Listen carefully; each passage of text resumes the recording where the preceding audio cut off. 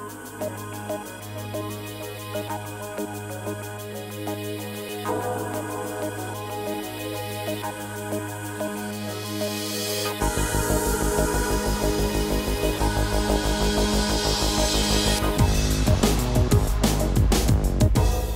trends in last mile delivery. Joining us today to speak about that, Kushal Nahata, CEO and founder of FarEye. Kushal, it's good to see you. Welcome. All right, so good to meet you as well. Kushal, let's talk about final mile. Let's talk about what's going on there. What's hot? What are the important trends that you see taking place in that very important area of logistics? Yeah, I think it's final mile is one of the things which is getting disrupted the most. And the biggest reason is it is the touch point between the business and the end consumer. Because of that, it's defining which brands consumers will be loyal for. I think we're living in the era where it's not about what you deliver, it's more about how you deliver. And that is why final mile is such a hot topic, because it's not just logistics, it's a revenue generation function now for companies. And I'll give examples when I say that. Now companies, as consumers, you and I, we've moved from weeks actually to days, and now in minutes, we just kind of jump the hours. So we want to choose when we want a delivery, where we want a delivery, and how we want to do it. If businesses can do that, they get us that order. If they can't, it goes to someone else. And that's where, to retain their customers and growth, final mile has become one of the biggest channels for either a growth or disruption. You know, it's interesting, you make you say that it's a touch point between the retailer and the end customer. Very important, very, very important, because it determines the customer experience. As you say, what we're looking to do is we want it delivered when we want it, where we want it, how we want it, etc. If those aspects are not satisfactory, my experience as a consumer is not good. It is. And your reputation as a shipper, as a retailer, likewise is damaged. Customer experience is extraordinarily important. Let's talk about that.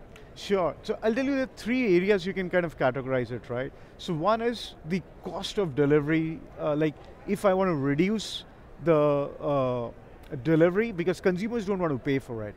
Now companies need to take care of it. So that's one element they need to invest on. And then there is cost of speed, because speed is defining the experience as well.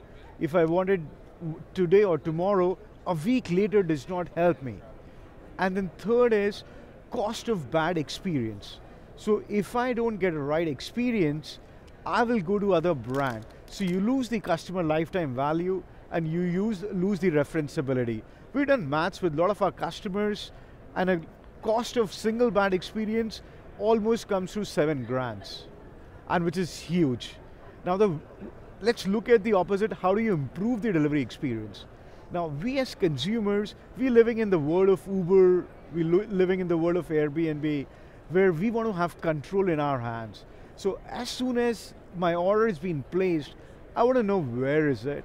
I want to know when it is arriving. And more importantly, is it on time, is it on late?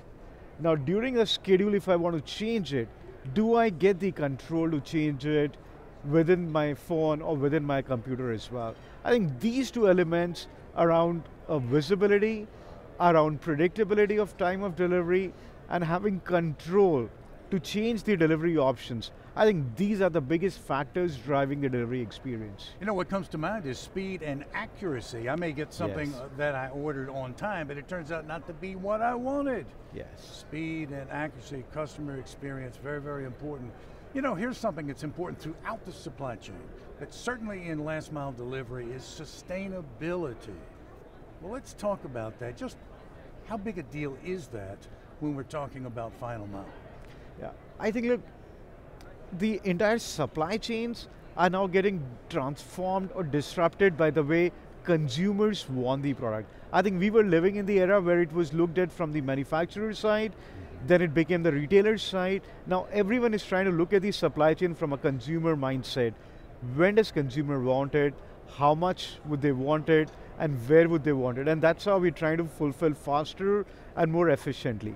Now, if you look at it, if we only walk towards speed, we'll get in an era where everything needs to be there in 30 minutes, which in a lot of scenarios does not make sense. If it's okay for you to wait, why would you wait it? I think that's where the sustainability element is very important for everyone in the supply chain to really consider it and work towards how do we reduce our carbon emission. Now there are multiple ways to do that. The way we work with some of our customers is we help them reduce the carbon footprints by reducing number of kilometers the driver moves around. And this is by using AI and ML and doing deep route optimization in finding the shortest route, considering the availability of the customer. The other thing is when consumer is placing the order, there are multiple options you see, and the way you have it in the food, where it's vegetarian and non-vegetarian and vegan, the same way you have a greener delivery as an option, which means it'll arrive a little later, and if it's okay for you to wait, the incentive is that it's good for the environment. I think that's it. It's still an early trend. I wouldn't say that consumers are aware of it. I don't think we as consumers would pay for a greener delivery yet, but I feel we are okay to wait for it. And that takes off the pressure to move everything at the same time. So you can optimize a little more and reduce that emission perspective. You know, I think if we're going to tie all of these elements together that we've been talking about, you know, the speed, the accuracy, the customer experience, et cetera, what enables all of that is visibility. We've got to have that. So walk us through that. How important is it and how does it make it work? Yeah, I think that's the biggest change which has happened in supply chain, because if you can't track it, you can't measure it. If you can't measure it, you can't improve it. It's simple philosophy across the management in any function of the organization. In supply chain, I think in last couple of years, the cost of data has dramatically gone down. So now you have an option to know where the shipment is and more accurately, and also know it before the event occurs. Now, specifically in last mile, it's complex because it's a smaller interval of time, it's high anxiety environment, customer is waiting for the shipment. We talk about a 30 minutes delivery of pizza from Domino's, or a furniture delivery from a Wayfair, or we say grocery delivery from Gordon Food Service, for example, or let's just say you want to order an air conditioner from Electrolux. But in all of these, the last mile defines the tougher area. And now if I have my own fleet, or if I'm working with public fleet, that creates a further level of complexity. Now, I think the good thing is now the vehicles already have the ELD and GPS devices as a mandate, and in last mile you have everyone with a mobile app.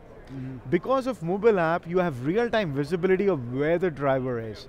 As soon as you get it, you can provide that information to the consumer and do it more intelligently. Yeah. So it's more like Uber kind of an experience for any single product that you order. I think that's where the visibility is kind of moving specifically in last mile.